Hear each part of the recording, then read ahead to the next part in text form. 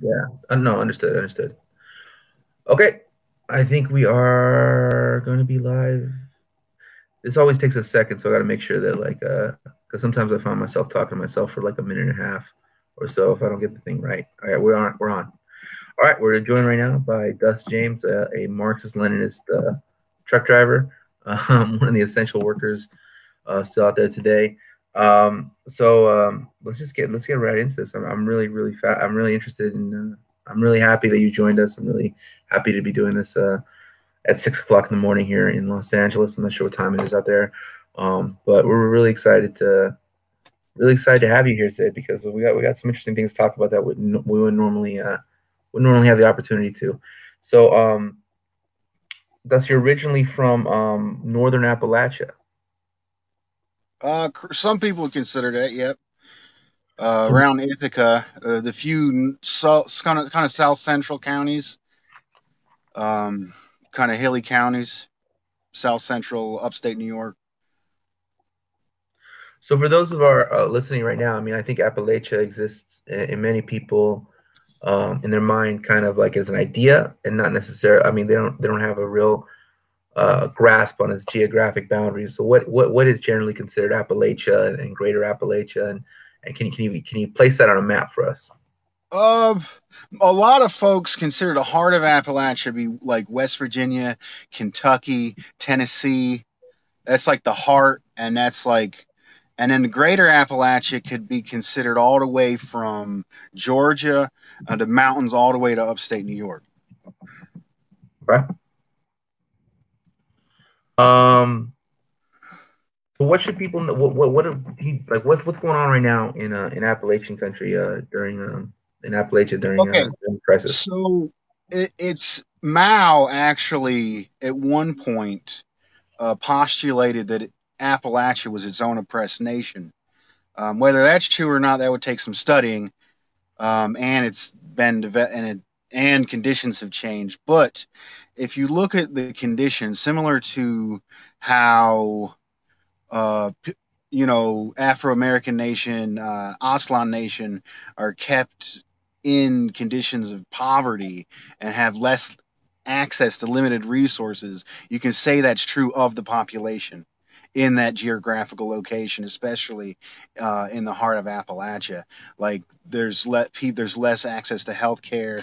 Um, there's less access to certain foods. There's less access to jobs. A lot of folks around in the are are hooked to the coal industry or in towns that have been decimated because the coal industry left. And there's health problems associated with coal and stuff like that. And Yeah, definitely. I mean, that's that's it. So for those who are, let's say, they get radicalized, or those who find kind of like left politics in Appalachia, do they tap into kind of, I mean, from an outsider's perspective, I know. there's a good Facebook group, Weird Appalachian. There's a lot of communists and anarchists and stuff on there. Yeah, but I mean, is there a sense for those who kind of tend towards who move towards leftist radical politics within Appalachia to tap into the labor struggles, like Blair Mountain and all those kind of iconic Yeah, struggles. there's history. There's history. Like if you look at the Battle of Blair Mountain in I think 1920s was one of the biggest armed conflicts on U.S. soil. And then you got organizing in the 70s where communists went into coal mining camps and stuff. Like, I know the history, I know the culture, I've been around it. I drive around there,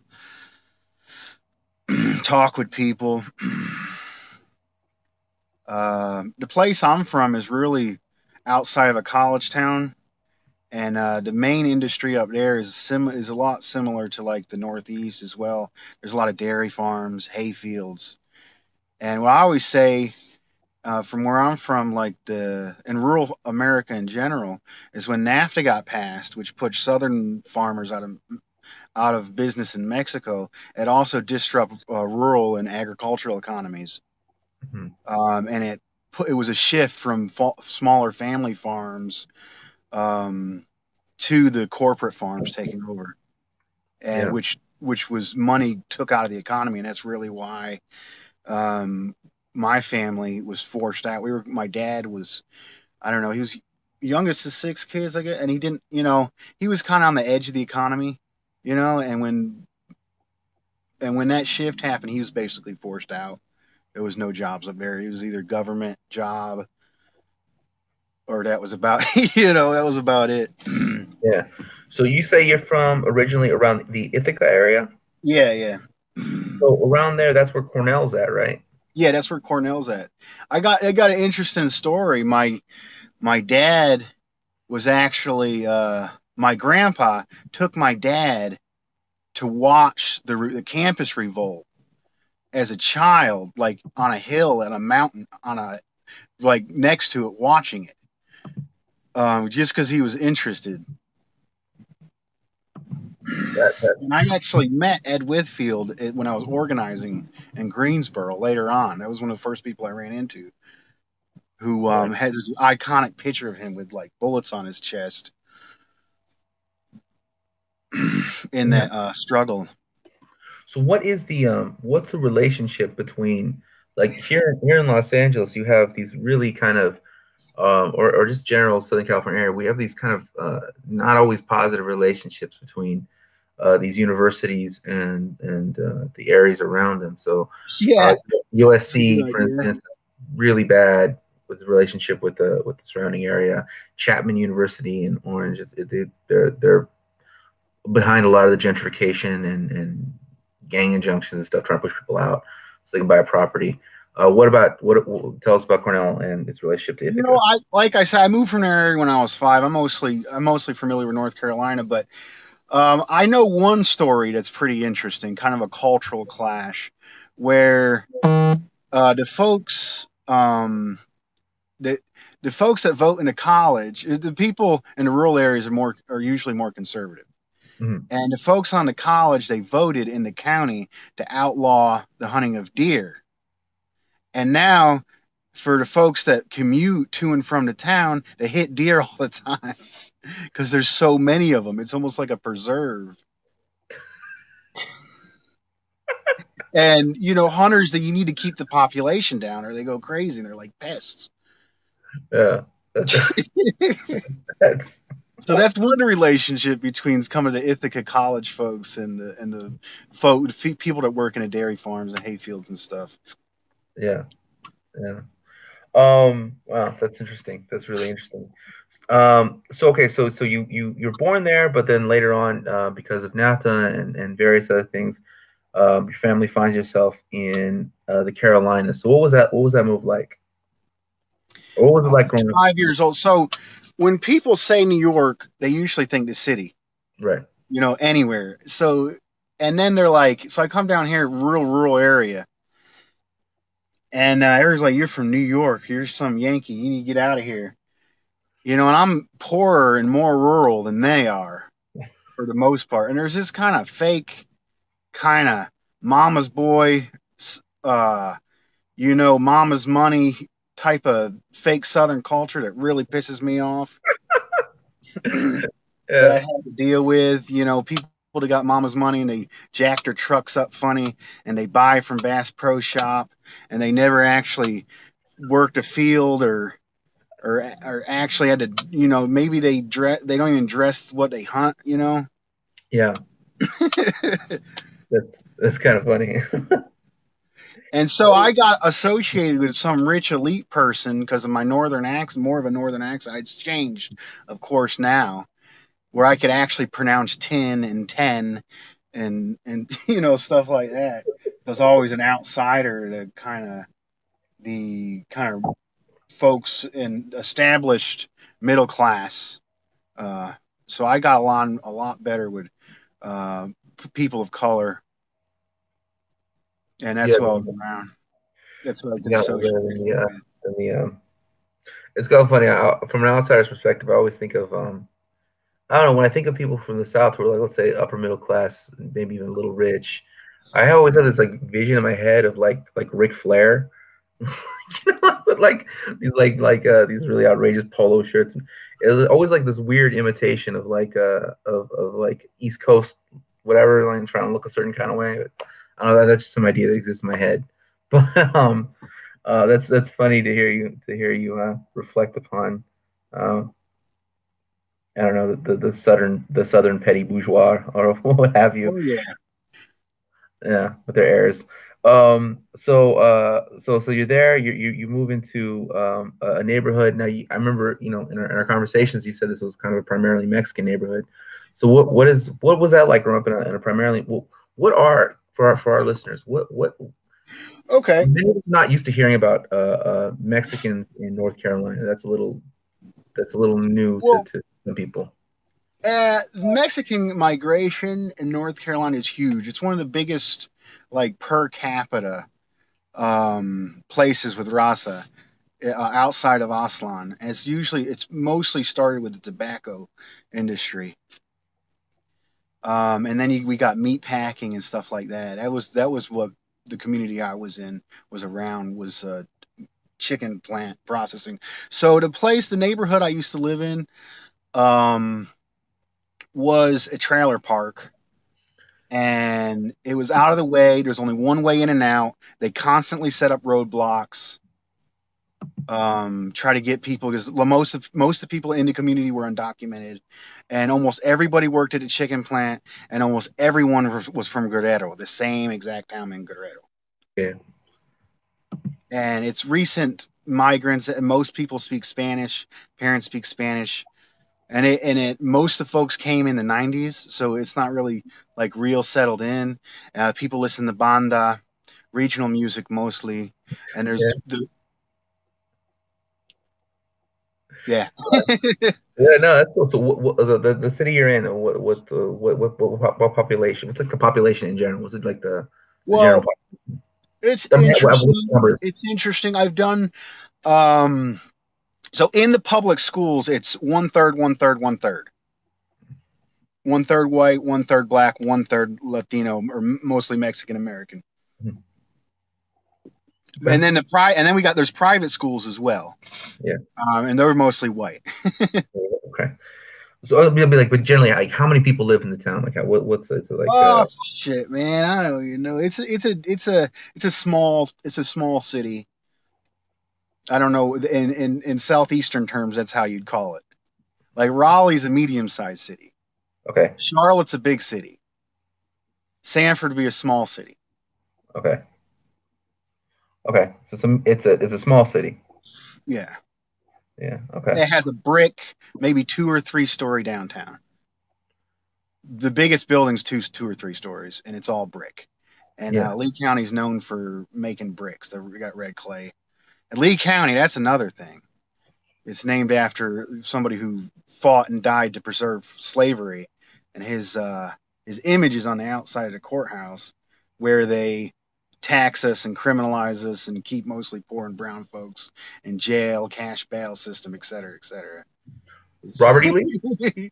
Yes, that's who the county's Wow. named after. Okay. So as somebody who's lived a lot of his life in the South, can you explain to our audience, or explain to me, anyways, um, the veneration of General E. Lee when I was out there is actually higher. General Robert E. Lee is actually higher than that for Jefferson Davis. I mean, they really Robert E. Lee seems to be their guy. I Why is think that? Robert E. Lee really adds to the myth Yeah. of the cause of the just South. And the Mhm. thing is, Robert E. Lee kind of married into money. So his wife's family owned slaves, but he didn't personally own slaves. And Mhm. he was kind of like dignified. People saw him as a really strong general who didn't really fight for he wasn't apparently he wasn't fighting for slavery, he was fighting for his region. There's a myth of the just South. And it was promoted by the I think Daughters of the Confederacy, and they would raise money, and they've been putting this myth into textbooks in the school, and it's very much a part of the culture. Okay. It's and the historical understanding. If you go to a normal If you go to an average white person, they'll tell you that the South, the war wasn't about slavery and all that, and all those lies and bullshit that was propagated by those groups. And the So Robert E. Lee really fits into that it was myth. about protecting Southern culture and dignity and all that kind of stuff. Yeah, yeah, yeah, yeah, yeah, yeah. And it was, I mean, from a Marxist perspective, it's obviously about slavery. Marx called it the second revolution. That needed to destroy, a bloody revolution was necessary to destroy the slave owning class. Yeah, absolutely. Well, that explains a lot because I've always been curious as to like why it was that Robert E. Lee, more so than Jefferson Davis, was is kind of this uh, central figure of venerating the South. Like I never understood that because I was like it just seemed like Jefferson Davis was like the head guy in charge, and so I didn't get it. But now that makes a lot of sense. He's the one that they can try and pin some type of innocence on because of I don't know because they're bullshit, but it makes sense. Yeah, he personally didn't own slaves, but his wife's family did. So Yeah, I mean the whole yeah. The what's well, oh, where'd I go? The what's interesting about I mean, I should say what's interesting, but what is I've always taken note of is the fact that uh what I've always taken note of is the fact that why is my audio? Why am I? Can you still hear me? yeah, I can still hear you. Okay, so now only you're on screen, but we'll figure that out in a second. It says you Um, are now presented solo. I guess. I guess. yeah. Oh, Okay. Now you're not on there. All right. Oh, okay. Oh, it uh, went away. The message. Ugh. all right. So what's always been interesting to me is the fact that Robert E. Lee actually was a quote unquote hero of the Mexican American War, as was Jefferson Davis. Gee, Um, I didn't know that. yeah. So from the colonizer side, Yeah. Well, I mean, yeah, yeah, yeah, from the U.S. I didn't know that. but so was Grant, and Yeah, so yeah, was and makes so sense. was I think Sherman too, and definitely know what's his name, the guy Whitfield or the guy one of the Union guys with starts with W. Um, uh, Definitely, it was the training ground for the Civil War. both sides of the Civil War fought Yeah, yeah. in the Mexican American War, and so to me, it's really kind of interesting this idea that the Mexican American War is a kind of a predecessor to the Civil War because Mexico had abolished slavery and the slave owners wanted more land, Southern planters, right? And I think there's a lot of truth to that. The Southern planters wanted that, but I think it's another part of American mythology that promotes like the beauty of the Union that they were Yeah. against this. But no, they wanted that land too. If you look at John Fremont, he's one of this guy who was supposed to be this abolitionist and speaking against this before the Emancipation Proclamation. Well, he's the first murderous white governor of California, like killing all kinds of Mexicanos, killing all kinds of indigenous people. Um, so both sides of the Civil War, both the Union and the Confederacy, were interested in the seizure of they're both invested in manifest destiny. They're both invested Oh yeah. in the theft of more land. Walt Whitman, the very famous poet who was enormous advocate for Abraham Lincoln, wrote that moving poem about his death. He was a avid supporter of manifest destinies. Oh yeah. Oh yeah. So the whole thing's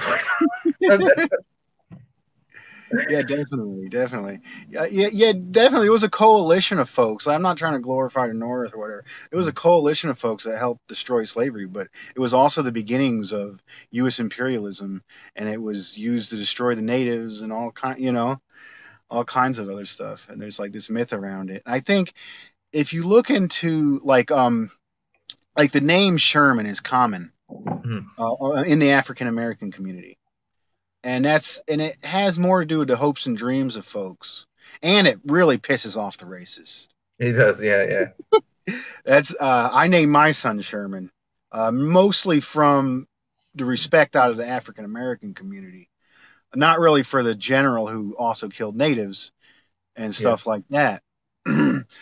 um, but yeah, it's complicated. But then you also the Civil War. It's like they freed. It was like so they were part of the coalition that destroyed a more backwards coalition, and they Yeah, used that ever since to like attach and you know to try to get the African American community in the in the South and the Black Belt to be loyal to that to the U.S. It's like a lie to it, and to seem like good in general when they're they they're the oppressors, they're colonizers.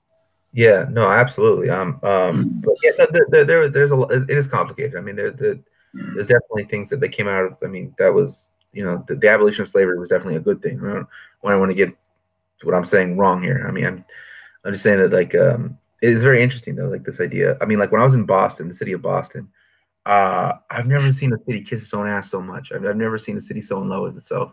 Oh yeah, And all these I lived in monuments. Boston for a bit. I actually I went up there to see some comrades, Mhm. and I lived with a family from Guatemala for a bit, and I worked as a day laborer to try to stay up there for a bit.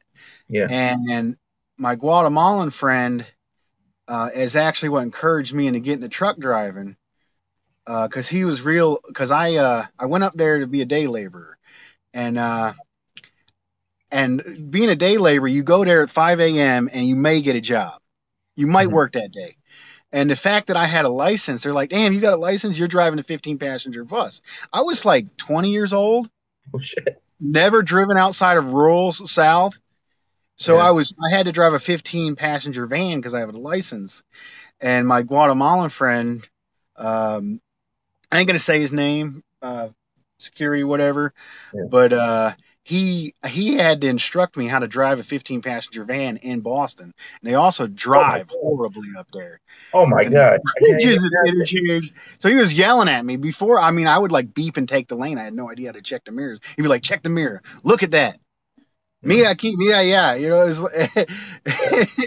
and that he pushed me. And once I did that, like I think later on, I was like, "Shit, I can drive tractor trailers." Yeah. Yeah. Well, I don't want to give people shit just because where they're from or whatever, but I do. But I'm just saying the culture and the institutions. Oh yeah, I no, it's one of the snobbiest cities up there. Uh, the place I lived in for a bit, Chelsea. yeah. It's interesting. Started out as a mostly an Italian neighborhood. Now it's mostly a Guatemalan Central American neighborhood. Yeah.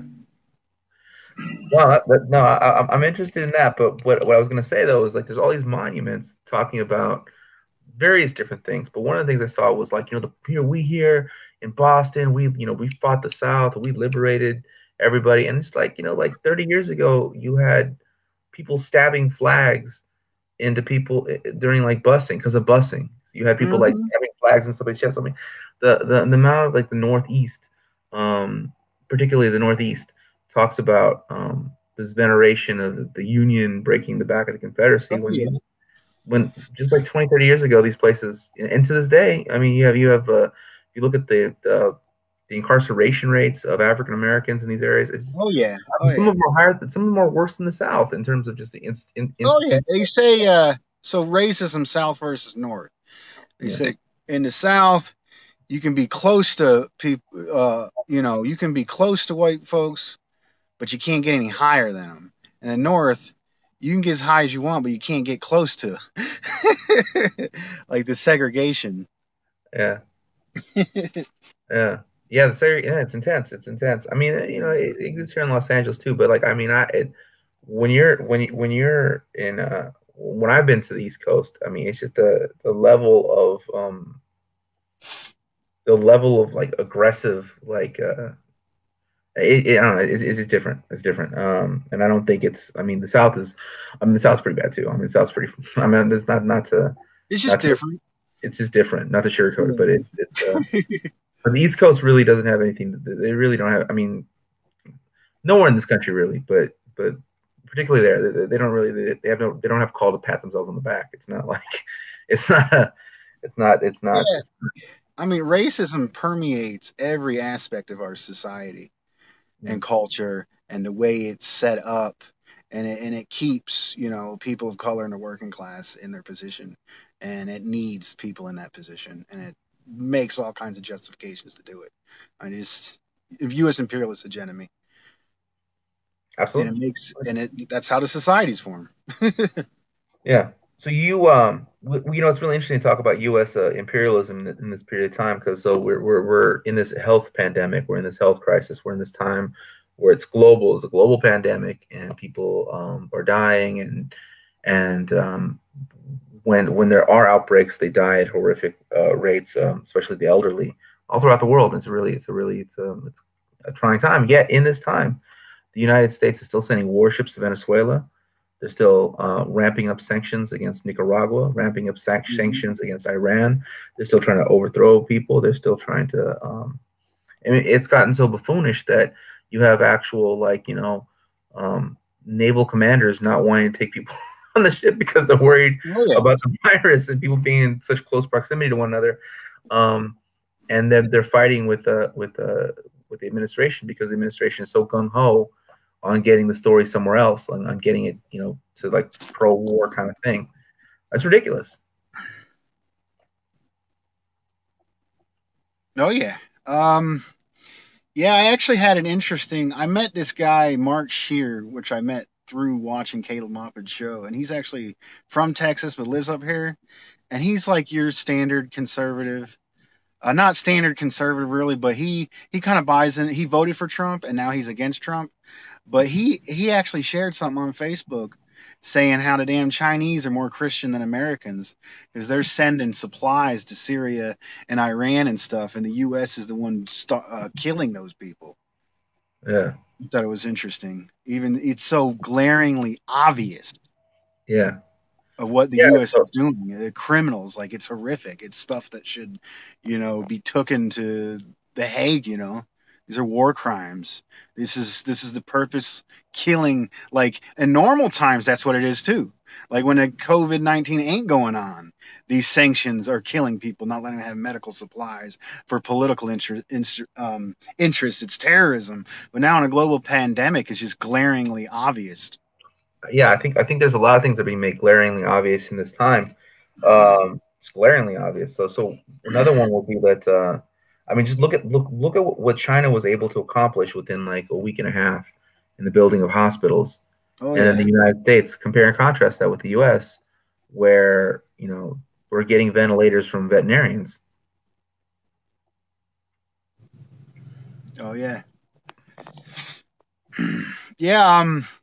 Like I'm a scientific socialist, Marxist, Leninist, but from my understanding, China has built socialist infrastructure. If you look at the material conditions of how they've raised people out of poverty, how the trade that they're offering other people is far better conditions than the West, and it shows.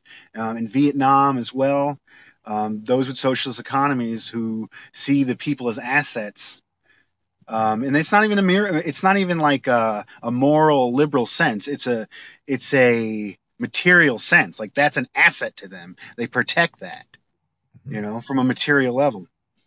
And it's the world's changing. It's definitely a what do you call it?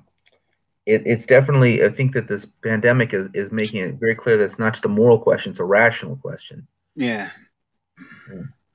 Having a planned economy is a more rational way of doing things. precisely. It's a stronger system overtaking a weaker one. Hmm. I think that another good example would be if you look at the way Cuba is able to respond to hurricanes versus Florida. Oh yeah. You see in the situation with Cuba, they're able to whatever, even because I've been to Havana, and even with the limited um, technological capacities they have, so the limited objects they have per capita, let's just say things they have per capita, pens they have per capita, whatever. Even with an older infrastructure, just because there's a political will to evacuate people, they'll get like old school buses and get people out. Because the thing needs to get done, it will get done. With whatever they have. It's a very practical question. It's not like some theoretical thing where a bunch of words are jargonistically tied together. No, it's very practical. Like, get people out of the place where the water is coming. But in the United States, we don't have that. So for our listeners, could you explain the difference between a market economy and a planned economy for those who might not be familiar? Okay, I mean, my understanding is, um, to my definition of what determines something socialist or market economy, or a planned economy, which I consider a form of socialism, is what is in control.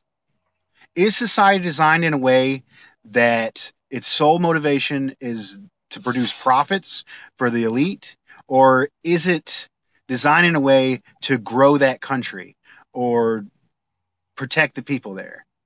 Like, that's the difference. In the United States, is if you look at the fact they didn't take the cheaper, more effective tests from the Germans. Trump refused to do that. He made sure that the medical companies would profit, which resulted in delaying of testing and hundreds and thousands of people, maybe 100,000 people dying, because they didn't take those tests and weren't able to act. And then China, shut down the economy, brought people's food in, and so it's rule of profits versus, and socialism's new. So, I mean, it's a new thing. It's a new field. Like, it's hard, you got to look at the conditions. I mean, you can't like have some idea, some liberal idea or some dogmatic idea about what socialism is. You have to see that what they have developed is different from what we have. You can look at it through the material conditions. Excellent. So we have a question here. It says, do you know if the trucking industry was mostly union back in the day? I know it's mostly contractual these days. Very controversial. You can't talk about truckers and unions without talking about Jimmy Hoffa. Yeah, but and Jimmy Hoffa is a controversial figure. Mm-hmm. And the Teamsters and the strikes back in the 70s, and the people who fought and died and shot each other are the reason why truckers still get paid as much as they do to this day. Mm-hmm. And when they took down, Hoffa was corrupt, maybe with the mob or what have you, but when they took him out of power, they replaced him with somebody who was more in with the mob and was easier to control. Mm-hmm. So, I mean, it was an attack on the Teamster, I mean, that's it was an attack on workers' power, and wages have been going down since. And they have, more people, the deindustrialization of other industries where people are funneled into this to lower wages has a lot to do with the crushing of the unions and the lowering of wages, or wages have become stagnant in the industry. So for those of us who are not truck drivers, can you tell us a little bit? I mean, what is life like in the general life of a truck driver? I think there's like a lot of romanticism about it, and maybe some of it justified, some of it not. I mean, so you tell us what pre-crisis, what is the general life of the truck driver, and then we'll talk about how. So I started driving about 7 years ago, so this is after 2008. So when I came into it, a lot of the older folks saying it was already worse than it had already been. Mm-hmm. And a lot of the corporate companies are taking over and putting out the owner-operators out of business, which is lowering wages across. And a lot of the places that have good unions to this day, like UPS, do contract out to non-union drivers. Yeah. So what kind of hours are you putting in just as a trucker? I mean, okay. So right now I train, so I have anywhere from 16, 18-hour days. Jesus. Like, and it's 6 days a week. I get home one day and I do my show. Like, I'll be up all day training with him. I'll try to sleep while he's driving, and I'll drive most of the night. And I do flatbed, so I got to do chains and straps and secure the load, and then tarps. It's a lot of heavy labor on top of driving and being up on long hours. Yeah. Yeah. Like, so, not everyone can do this. And it really takes a beating on you and your health and your mental stability. And a lot of folks only do it a few years and get out. Yeah. Yeah. So tell us about your show. Yeah, I started a show.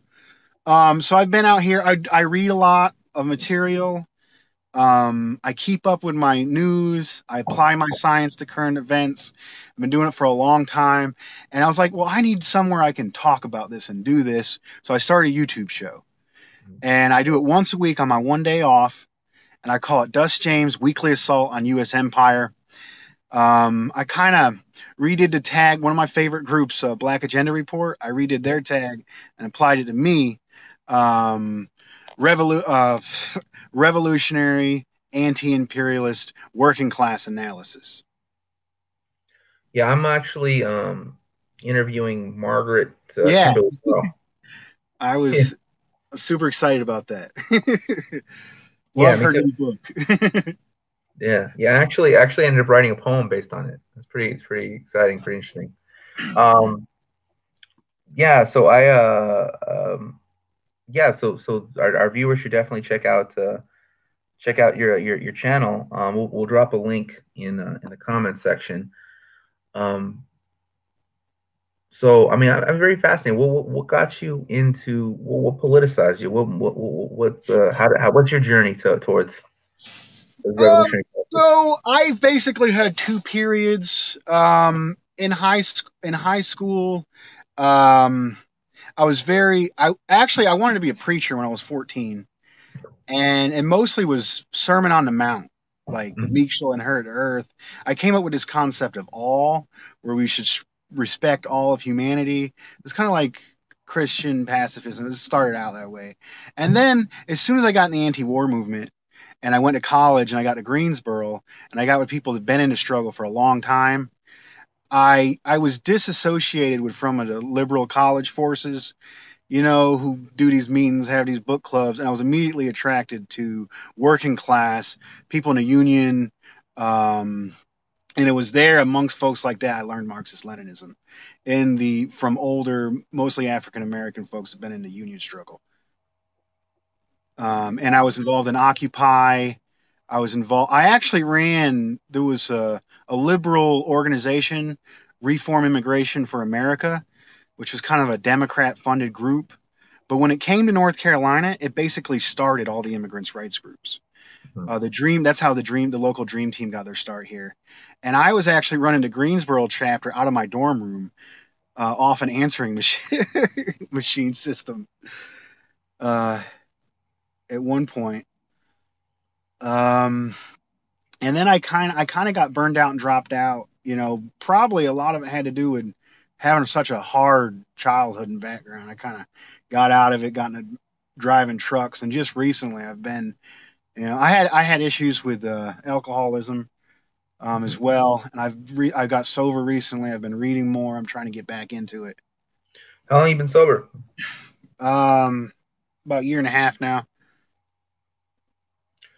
I've been sober for 7 years. So Say, say again, my I got a load. My messages are coming, but I can stay on here as long as all we right, need. well I'll let you go in a minute or two. But yeah, I've been sober about 7 years now. Awesome, awesome, Yeah, yeah. yeah. I was really reckless. Drove my car into trees, is kind of destroying my life. So it's one of those necessary moves for me. So congratulations on your sobriety and stay strong. Yeah. Yeah. Yeah, I guess we can wrap this up. I guess you're a truck driver. You got places to go. You got people to see, loads to deliver. So what should people know about truck drivers in this period of crisis and what and Okay, so I think I don't know. We're essential workers, and we're being put at risk. I have to eat out every day. I have to come in contact with the shippers every day.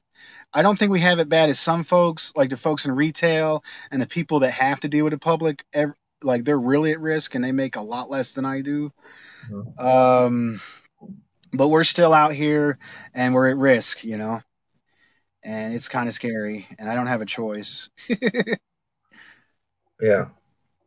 One of the things is I had a comrade from New Jersey actually shared this on Facebook, and recently was a little tiny thing's been going on is so all the restaurants will only do drive-through, Yeah, and we got to park this thing wherever we can park it. So we'll walk up to a restaurant, they don't let us do drive-through, yeah. and then so we don't have any food. So if you see a truck, if you see somebody walk up to the drive-through and you're sitting in your car, it might be a trucker, and you could maybe drive 'em around to the drive-through. That'd be Yeah. nice. That is an odd dilemma that I would not have thought of. Um, okay, so yeah, no, it's definitely they're definitely you're definitely putting at risk, and it's definitely um, it's just that's a hard one. I have one last kind of political question, and then we'll get into the plugs and things you have that the Uh, people should follow up with.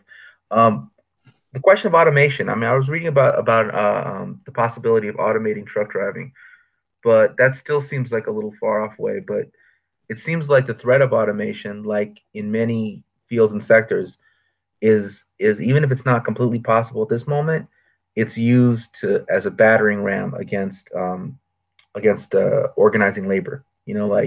If you do that, here come the machines. Is that true in truck driving as well? well,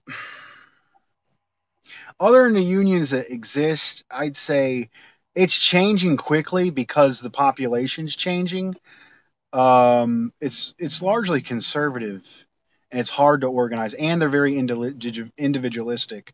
Like they're out on their own, and the older truck driver is usually more conservative white folk, but a new truck driver's coming in, um, pushed out of the industrial economy, or from poorer and more communities of color. So I think there is more and more chance to organize, and there's more leftists in truck driving, but it's historically a conservative industry.